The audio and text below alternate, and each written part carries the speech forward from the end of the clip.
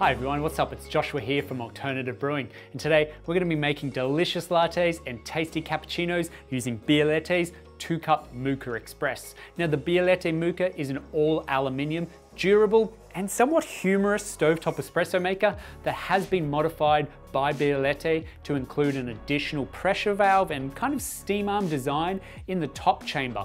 So as the coffee brews up to the top chamber, there's an added pressure that the espresso is then released into the top chamber with the force needed to mix the foam and the milk and the espresso all together, creating that foamy, delicious texture you love in your lattes and cappuccinos. And then all you have to do is pour it straight out. The Mukka Express will work on gas and electric stovetops and is the ideal moka pot for making 1 or 2 milky coffees in the morning. You can have this thing set depending on how much foam you enjoy as well. So are you a cappuccino person or are you a latte person? If you want to get your hands on one of these Bialetti Mukkas, you can follow this shop link up above right here. But for now, let's jump straight in and brew using the 2-cup Bialetti Mukka. So to begin with, you want to fill up the bottom heating vessel with water, and it's recommended to use a measuring cup that comes with the Mukka, so you have 2 different levels with the water. If you're using a gas stove, you want to use 1 cup filled to the line here. And for electric stoves, use 2 cups and fill to the line here.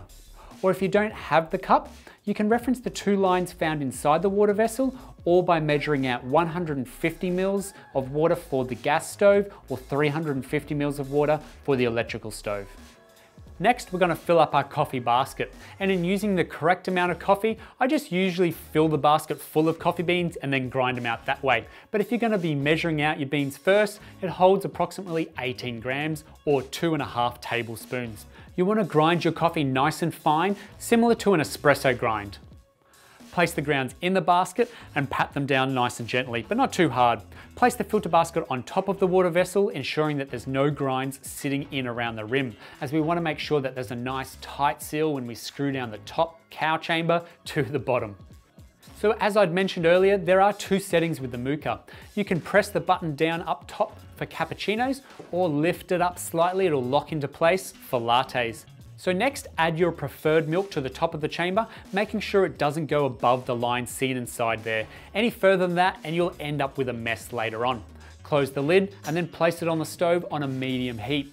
You don't want your water to boil too fast here, so the aim is to have it on a steady heat that lets the pressure slowly rise, and then the water will gradually percolate through your bed of coffee. And you'll know when the Mukka is ready as you'll hear that distinct pop of the pressure valve opening, and that's when it's beginning to steam the milk in with the espresso. So you do want to keep that lid down whilst it's brewing, but I need you guys to see what happens inside. It's really cool and it happens really quickly as it all mixes in. Now you should turn off the heat and remove it from the stove once the espresso and milk begin mixing, and then give it a moment to settle down steaming before you then pour it out into your cups. And it's that easy to enjoy a delicious creamy latte or foamy cappuccino in using the Mukka.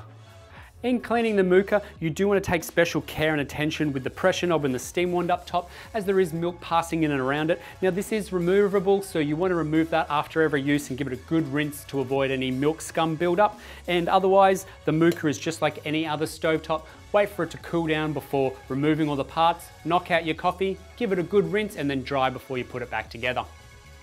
And that's the Bialetti 2-cup Mukka Express for you. It's a very popular moka pot. It makes very creamy cappuccinos and lattes, great for 2 people, and comes with Bialetti's reliable manufacturing. So if you have any questions on the Bialetti 2-cup Mukka Express, then throw them in the comments section below and we'll get straight back to you. Don't forget to hit that little bell icon on your screen, and that way you stay notified when we bring out new videos just like this every week. If you've enjoyed the video, hit the thumbs up. Thanks for watching and we'll see you next time.